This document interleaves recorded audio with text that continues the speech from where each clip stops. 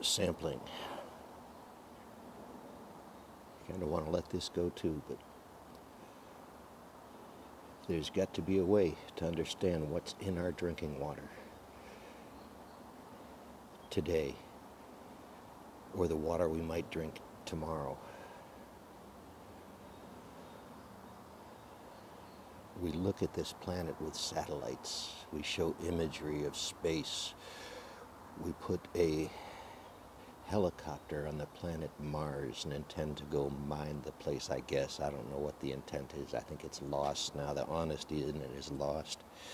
We're going to Mars to mine. It wasn't to look for little green men. That's a byproduct of the reason we are interested in Mars. But the egos pumping us there suck. So sampling, back to sampling. This has to be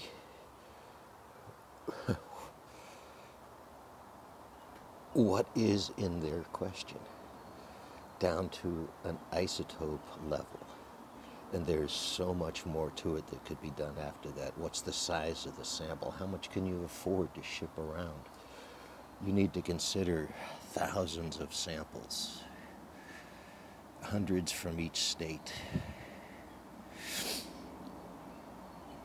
So there's places that do this type of processing, professionally, privately, organizationally, institutionally,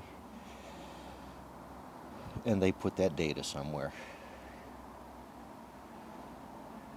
There's a paper going around, a request to upgrade the nation's radiation monitoring system for the nation. Could you imagine that? The forethought, the reasons that people would be doing that type of sampling, even suggesting that type of sampling. Trusting how these samples are run, how they're done, I suppose isn't going to be easy. Building a warehouse full of samples to run would be a challenge. That's the idea. Peace is out.